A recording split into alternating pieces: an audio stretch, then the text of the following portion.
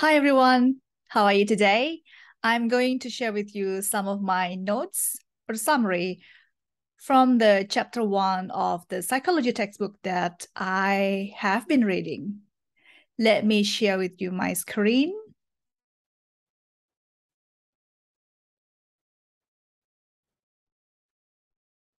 Chapter 1, The Nature of Psychology. Psychology is the scientific study of the mind and behavior. Think critically. Critical thinking means understanding the world around without just merely receiving the information. It's important to reflect what the information means, how it fits in with your experience, and its implications for your life and society. Checking the validity of the information. For example, when someone tells us a new fact, you should ask yourself, what do you ask me to believe? How do you know that? Are there other possible explanations? What is the most reasonable conclusion? Why should you believe what you are told and what you read?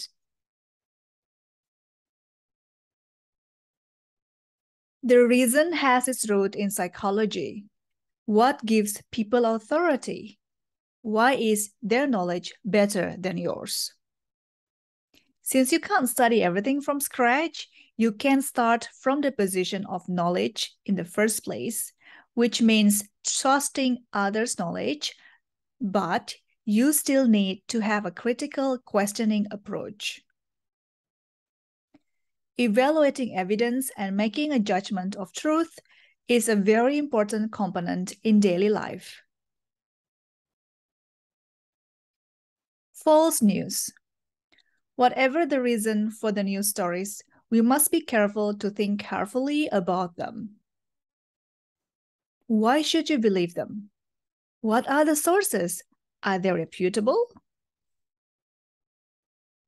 Social constructivism. Social construct is a collection of characteristics and traits that are often presented in society that their origins are lost in time and never questioned. There are some other definitions of social constructivism from the internet. For example, a social construct is a concept that exists not in objective reality, but as a result in human interaction. It exists because humans agree that it exists. Social construct theory says that humans create constructs in order to make sense of the objective world. One way humans create social constructs is by structuring what they see and experience into categories.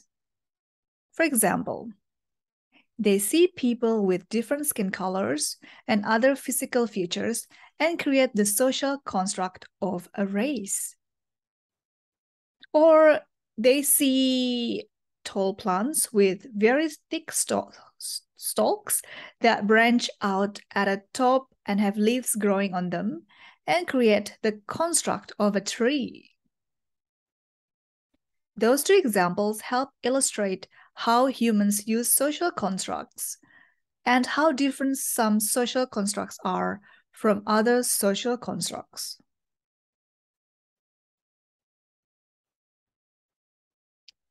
A social construct can include values and beliefs that humans have about the construct. Humans can alter the construct as they continue to interact with the world. Attitudes toward these of different skin colors have changed over the last 100 years, and they continue to change. The construct of race still exists, but what the construct means has changed. Gender as a social construct. A little more than 50 years ago, people believed that men and women had specific gender-related roles determined by biology. Women are more nurturing, so they were best suited to be mothers who stayed at home to raise children. Men are more aggressive and less nurturing, best suited to go out to work and provide for the family. We don't believe that anymore about men and women. There are some changes now.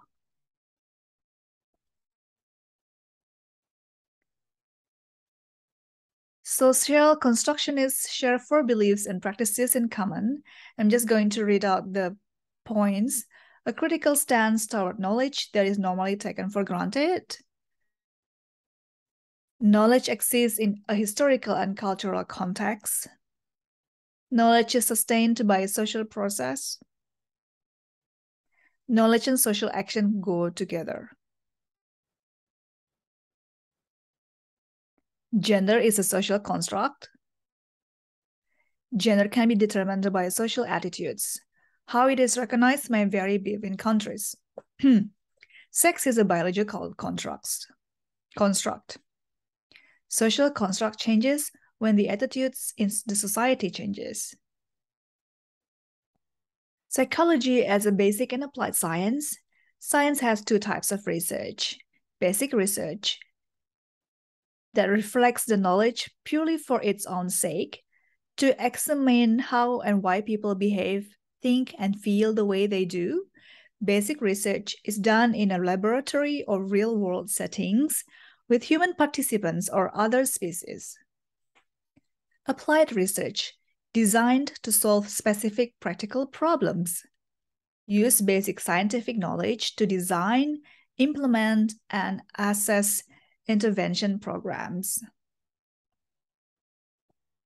Classic studies, Roberts Cave and the Jigsaw Classroom. Roberts Cave. Muzafer Sherif, a Turkish psychologist, and his colleagues conducted a basic research on factors that increase and reduce intergroup hostility. Researchers divided 11-year-old boys to 2 groups, the Eagles and Rattles, at a summer camp in Roberts Cave, Oklahoma. To test that hypothesis that competition would breed intergroup hostility, the researchers began to pit both groups against one another in athletic and other contests. Result: hostility soon was developed between the groups. I miss an I there. Next, researchers examined if conflicts could be reduced by having both groups share enjoyable activities together. For example, watching movies together. The result was that these activities breed more fighting. Next, research. Okay, let's go to the next.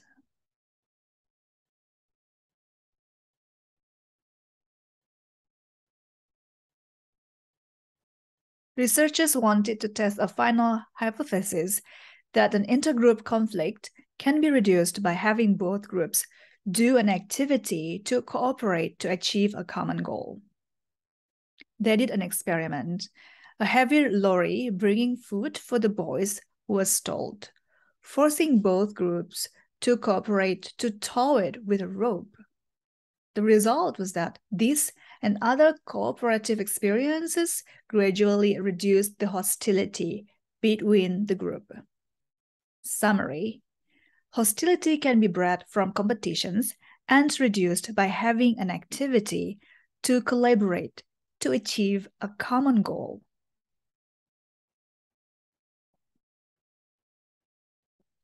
Jigsaw Classroom.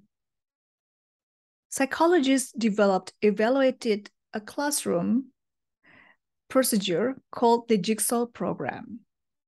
Motivation: desegregation of schools in the area. Students are divided in some multi-ethnic groups of 5 to 6 children preparing for an upcoming test on, for example, the life of Abraham Lincoln.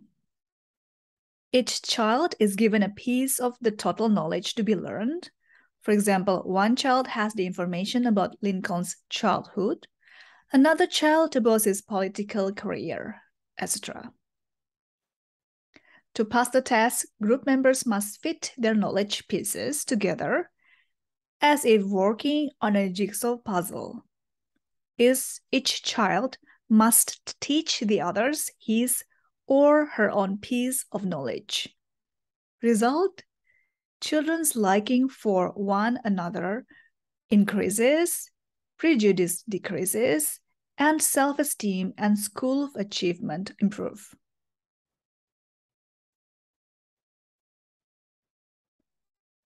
The goals of psychology: to describe how people and other species behave, to understand the cause of these behaviors, to predict how people and animals will behave under certain conditions, to influence behavior through the control of its causes, to apply psychological knowledge in ways that enhance human welfare.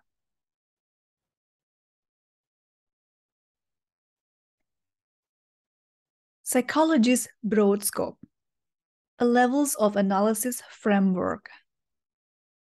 Behavior and its causes can be examined by biological level, psychological level, and environmental level. Biological level is about brain processes and genetic influences. Psychological level is about thoughts, feelings, and motives. Environmental level is about past and current and social environments we are exposed to.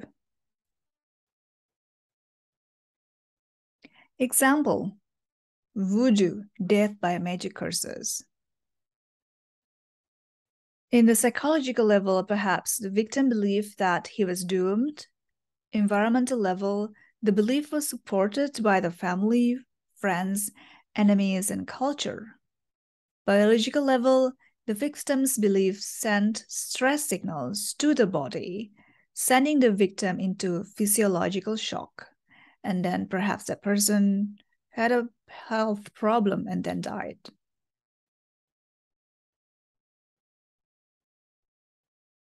Mind, body, and nature-nurture interactions.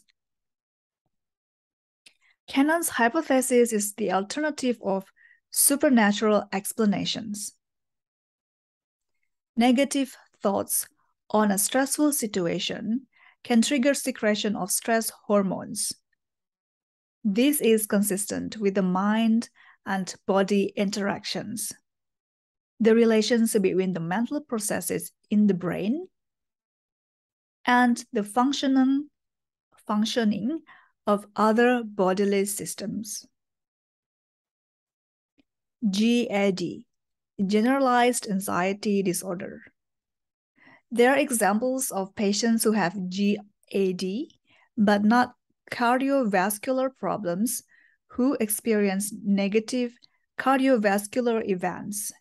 This means there is a relation between anxiety and heart-related problems.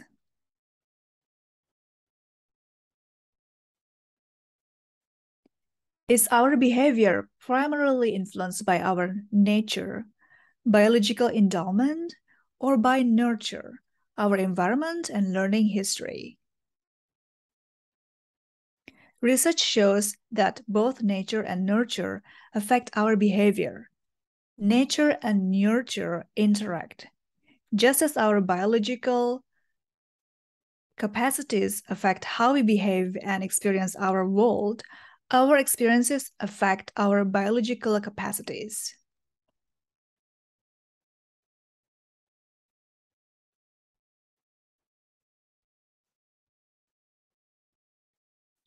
Nature, nurture, and psychological factors must be considered to understand human behaviors.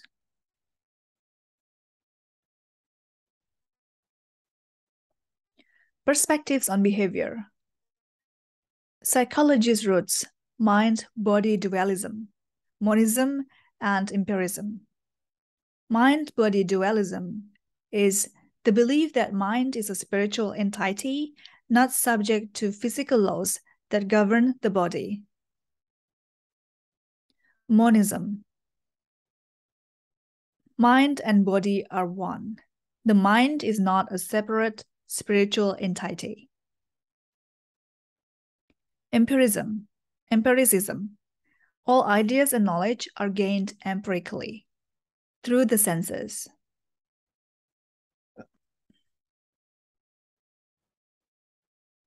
Early schools, structuralism and functionalism.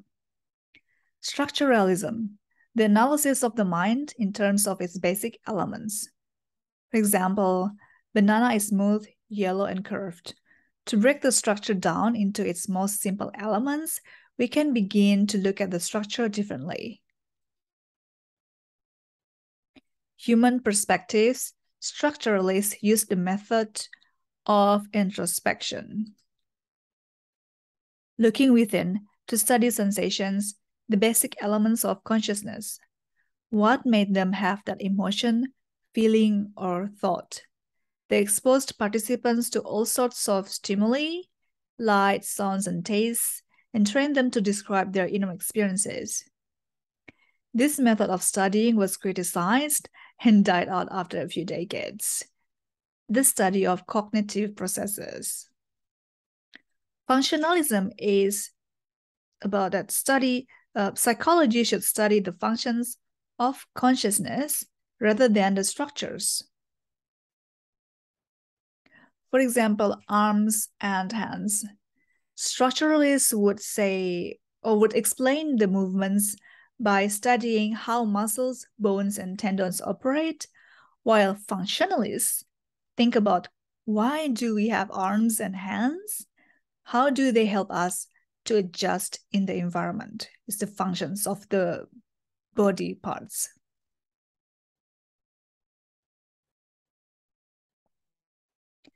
The psychodynamic perspectives searches for the causes of behavior within the inner working of our personality, our unique pattern of traits, emotions, and motives. Psychoanalysis, Freud's great challenge. Psychoanalysis is the analysis of internal and primarily unconscious psychological forces. Freud's patients. No disease or bodily malfunction could explain the condition of phobias. The cause must be psychological. His patients were not producing their symptoms consciously. The cause must be hidden from awareness. That was what he thought. Defense mechanism is a psychological technique quest that help us cope with anxiety and the pain of traumatic experience.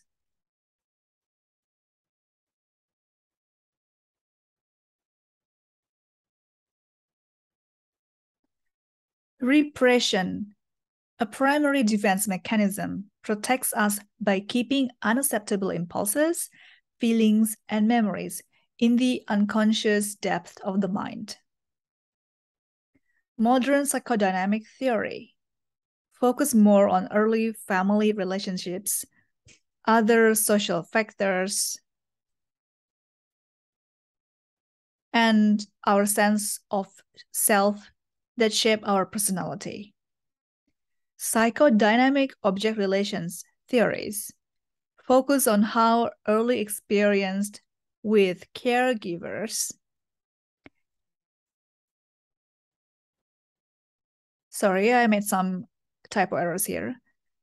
Psychodynamic object relations theories is about focus on how early experienced with caregivers shape the views that people form of themselves and others.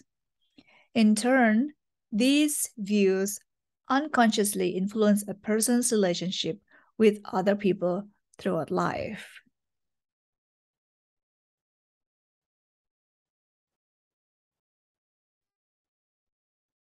For example, a person's shyness, according to Freud's theory or psychodynamics theory, to explain a person's extreme shyness around the opposite sex, for instance, Freud might have explored whether the person is unconsciously afraid of their sexual impulses and therefore avoids putting themselves into dating situations where they would have to confront those hidden impulses.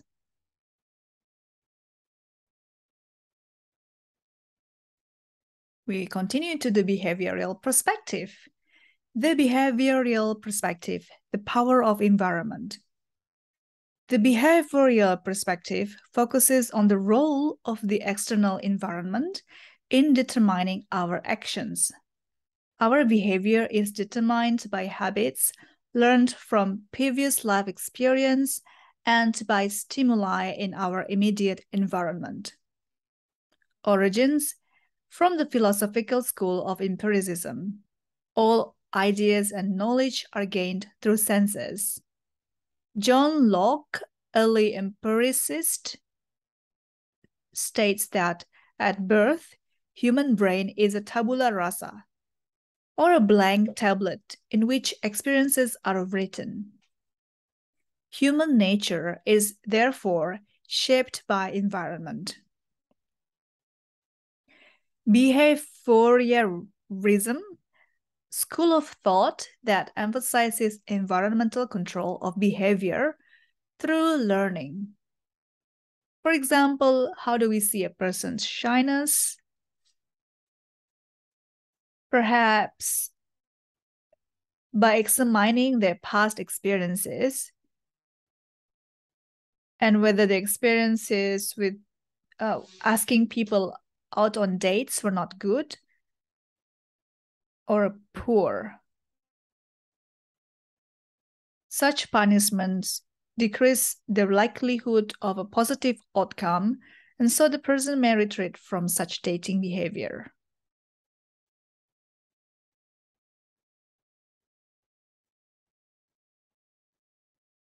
So it's about the behavior. Past experience. How about cognitive behaviorism? Cognitive behaviorism is about learning experience and the environment that influence our expectations and other thoughts, and in turn, our thoughts influence our behavior. A person's shyness. I'll just see it from the textbook here. Okay, a cognitive behaviorist might say that past dating rejections are punishing and lead the person to expect that further attempts at romance would be doomed.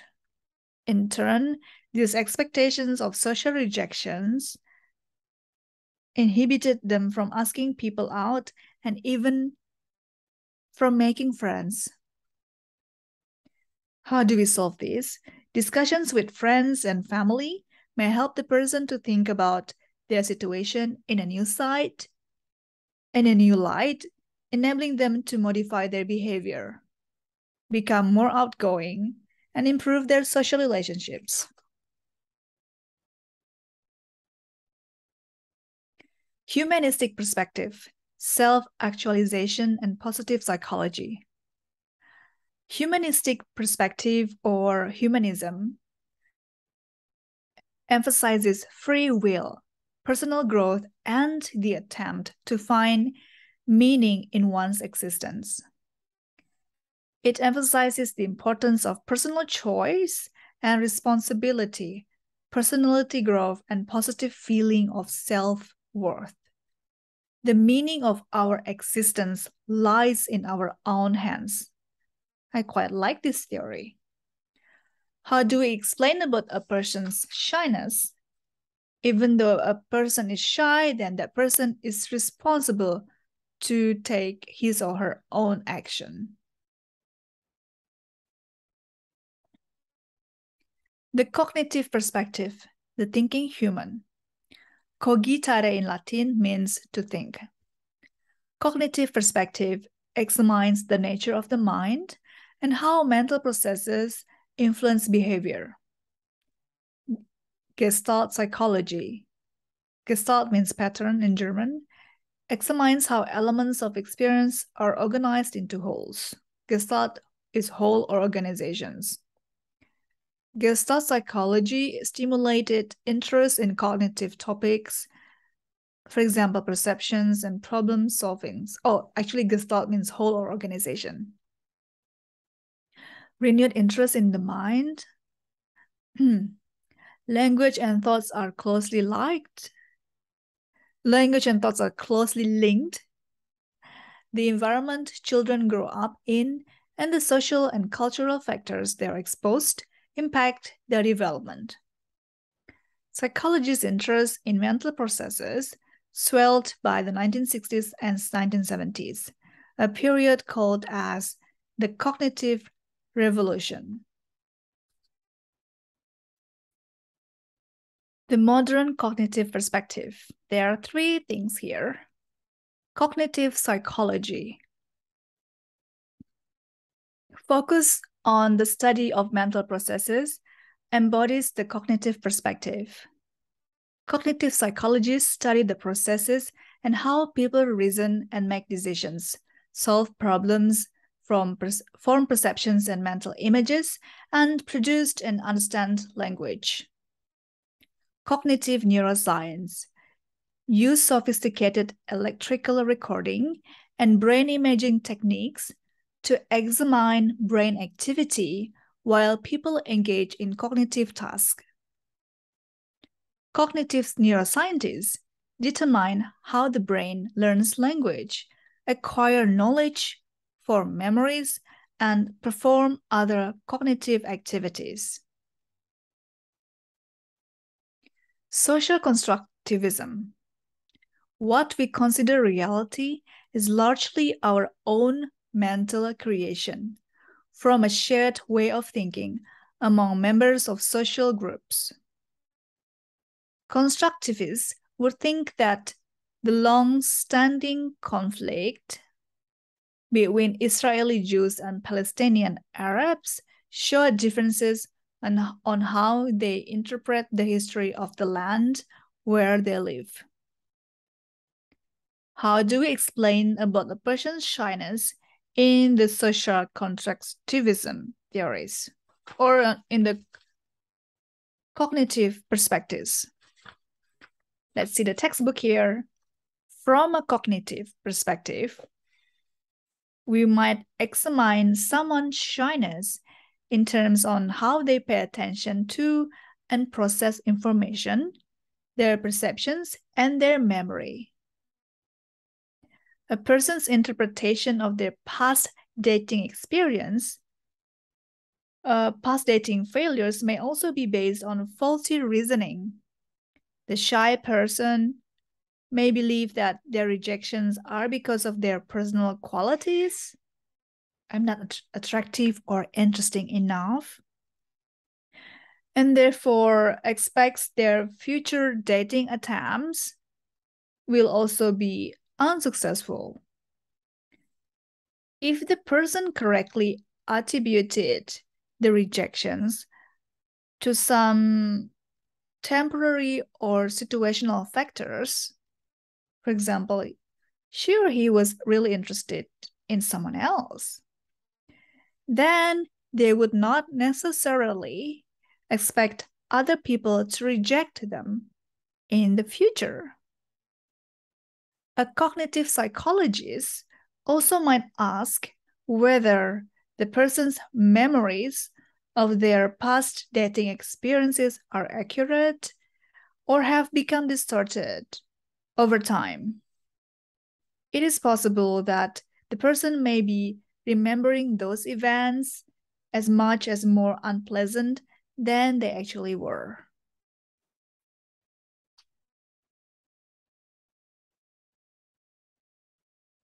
The sociocultural perspective. The embedded human. The sociocultural perspective examines how the social environment and cultural learning influence our behavior, thoughts, and feelings. Socialization is the process by which culture is transmitted to new members and internalized by them. Behavior genetics, the study of how behavioral tendencies are influenced by genetic factors. Cross-cultural psychology explores how culture is transmitted to its members and examines psychological similarities and differences among people from diverse cultures. For example, individualism here. Individualistic points of view emphasizes on personal goals and self-identity. Collectivities emphasizes on group goals better or more than individual goals. Personal identity is defined by the tie that binds one to the extended family or other social groups. For example, of a person's shy behavior. Perhaps that person is affected by cultural upbringing and other social factors.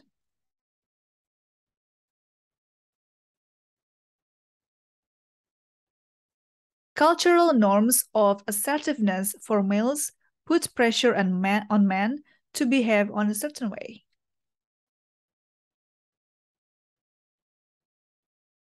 So culture really affects people. Let's move on to the biological perspective, the brain, genes, and evolution. Biological perspective examines how brain processes and other bodily functions regulate behavior.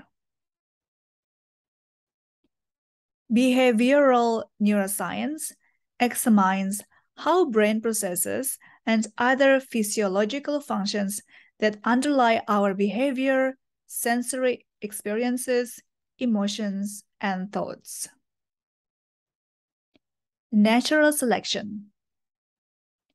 If an inherited trait gives certain members an advantage over others, these members will be more likely to survive and pass the characteristics on to their offspring. This way, species evolve as the adaptive traits with the population over generations. As the environment changes, the adaptiveness of traits may increase or decrease. Through natural selection, the biology of species evolve in response to the environmental conditions.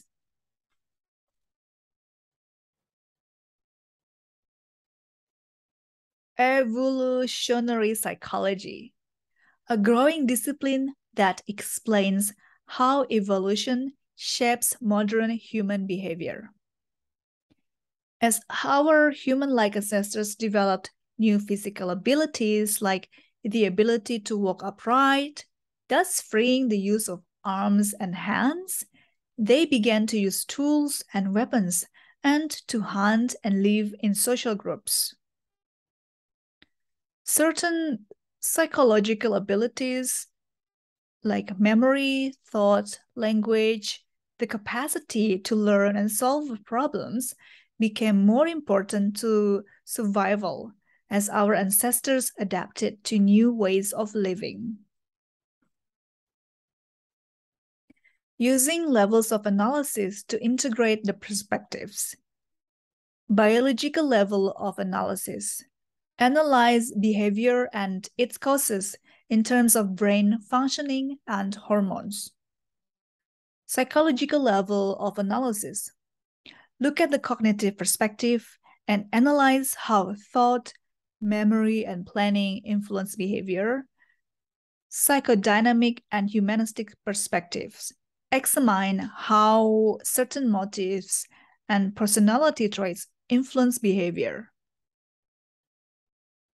Environmental level of analysis, behavioral and sociocultural perspectives examine how stimuli in the physical and social environment shape our behavior, thoughts, and feelings. Here is a screenshot from the textbook, about the comparison of 6 major perspectives on human behavior. They are psychodynamic, behavioral, humanistic, cognitive, sociocultural, and biological perspectives.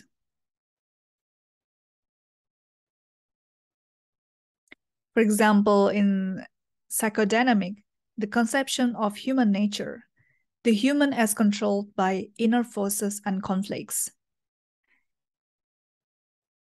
Behavioral, the human as reactor to the environment. Humanistic, the human as free agent seeking self-actualization. Cognitive, the human as thinker. Sociocultural, the human as social being embedded in a culture. Biological, the human animal. Major causal factors in behavior. Psychodynamic, unconscious motives, conflicts and defenses, early childhood experiences, and unresolved conflicts.